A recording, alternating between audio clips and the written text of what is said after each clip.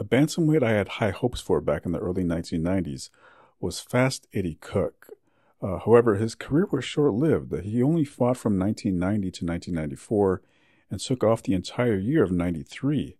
He did win the WBA Bantamweight title and held it for 7 months, but he had a fighting style that just didn't lend itself to a long career. He eventually lost the title to Jorge Julio in Colombia and retired after an 8-round knockout defeat to Marco Antonio Barrera. He left boxing and went on to become a real estate agent in Richmond, Virginia.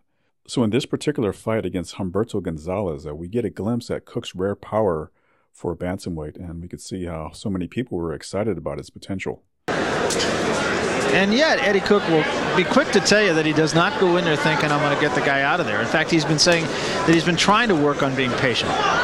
And he is the kind of boxer who, as you said, even in the amateurs, puts lots of combinations together.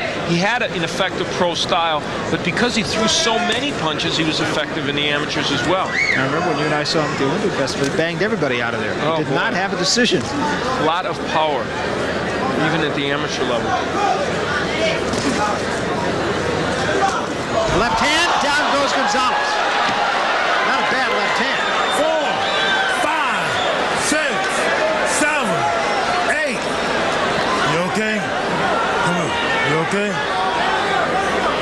I'm not sure Richard Steele's convinced. I think he wants to give Gonzalez one more chance, and it's not going to go long. No, it's not. This one is going to be over in a big hurry. Steele hovering around. That's it. Well stopped.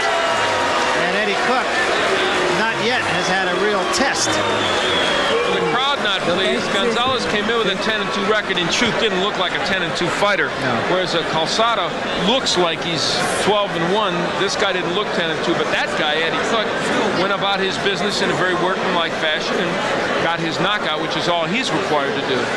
Let's take another look at that left hand now. It's going to be really a straighter punch even than I remembered it being when it happened live.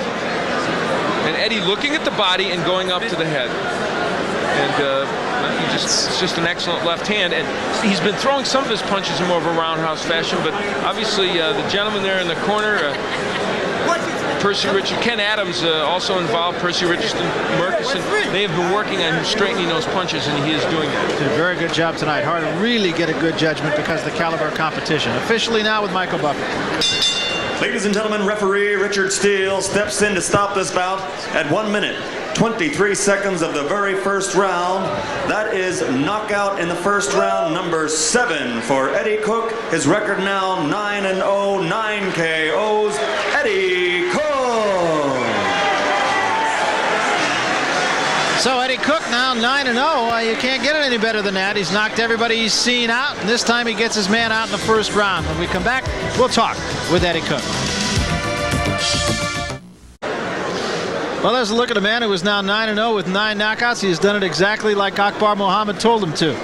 Here's Al Bernstein. And who better to be a mentor to him than Akbar Muhammad?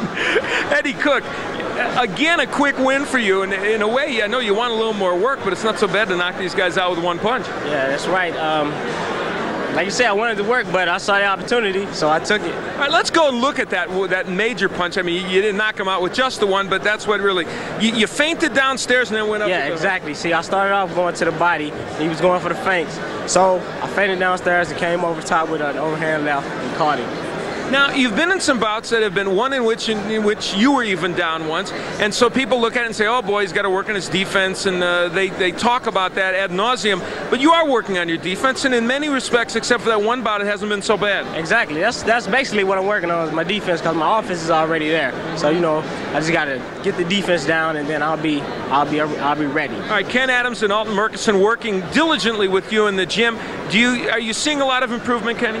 Well, I guess we could say 80% or better, especially in the defensive mold. And basically, that's what we have been working on, you know, like for the past, in between our fights. And basically, that's what I've been doing a lot of, working on slipping the hooks, coming back for combinations. And, hey, I can say we're very pleased, even in the sparring. And we get some hell of a sparring with Akeem, Kennedy McKinney, Jerome Coffey. Hey, we get a lot of good work, so we are utilizing that in the gym, and it's paying off. Okay, thank you, Kenny. Congratulations, Eddie. I want to say hi to my son. Let me say hi to my son, because they getting on me because I want to speak to my son. I would say hi, Javon. All right. All right. Well, we got one in. There you go. You owe me one, Eddie. Eddie Cook with a very big win, and showing us that he is working on that defense, but all he needed tonight was offense. We'll be back with Ringside Report.